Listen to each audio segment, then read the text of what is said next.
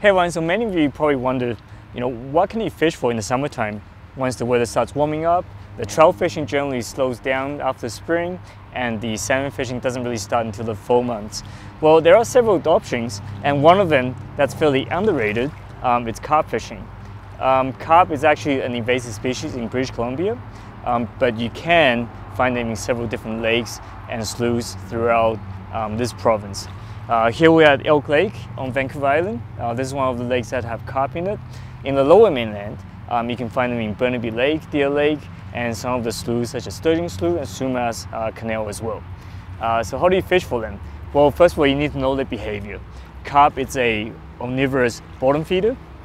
So what they do is they come into the shallow water and they'll feed right on the bottom, graze along the bottom, sucking in gravel and sand, and picking up food and spitting them out as they go along. So the best way to catch them is to keep your bait on the bottom. The setup is fairly simple. Basically, you need a spinning setup. Most of the fish are going to be between anywhere from 2 pounds up to 10 pounds. So a light to medium spinning setup, it's pretty good. The thing to look for is you want to have a fairly soft rod tip, so you can see the bites, because carp are pretty sensitive biters, and you want to have a pretty soft tip to see the bites. So for the terminal setup, it's pretty simple. Like I said earlier, carp is a bottom feeder, so you got to keep your bait on the bottom. So what I have on the main line is a sliding weight to keep your setup at the same spot. Sliding weight comes down to a swivel, but you got to have a little bead between the swivel and the weight to make sure they don't contact each other, so the knot doesn't get damaged. From the swivel, you got to have your leader down to the hook. So this leader right here can't be too long. When you're fishing for trout or salmon or steelhead, you tend to use a longer leader because you want to keep your bait off the bottom. But this bait, since we want to keep it on the bottom, this leader right here is probably only about 8 to 10 inches long. The shorter the better. It doesn't have to be very long. This is 10-pound fluorocarbon, seagull fluorocarbon. You want something that's fairly thin but fairly strong as well. The size of the hook is this is size 4 on the hook. You can go down to size 6 or 8 if you want. It's all personal preference. And for bait, what we're using, because they eat vegetation, you can use corn, you can use dough bait. So I made up a whole bunch of little dough balls like that. And this one has curry powder in it, so it's scented. You want something that's fairly smelly, so you can attract the fish to your bait, to the area. So the way to fish for these guys, so with the spinning setup, what you're doing is you're casting it out, leaving your bait out in the middle of nowhere, and hoping the fish will come to you.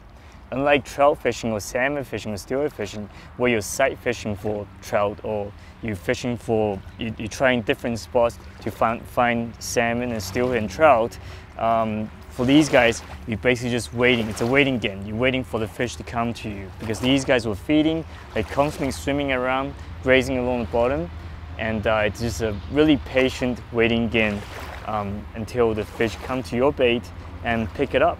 So while you're waiting for the fish to bite, it's really important to have your fishing rod really still while carp fishing. Therefore, you got to have a really good rod holder.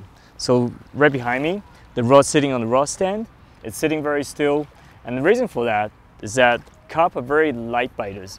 The jaw protrude, and while they suck the bait in and out, they tend to suck it in, spit it out again, and they keep repeating the process until they get hooked. So it's very important to keep your rod really still, watch the light bites on the rod tip until they really commit to it. It's like a mini version of sturgeon, where the bites started out very small before you can really feel quite a bit of weight onto the line. So while these fish are pretty light biters and seem pretty docile, these fish are actually incredible fighters. Once hooked, they can run for quite a long time, and they can fight pretty hard. So once you bring the fish closer in, it's pretty important to have a really nice big net so you can keep the fish in it, because they can be pretty hard to handle. It's really important to have a net if you want to release the fish. Keep the net in there and hook it, and it's easy to handle the fish that way.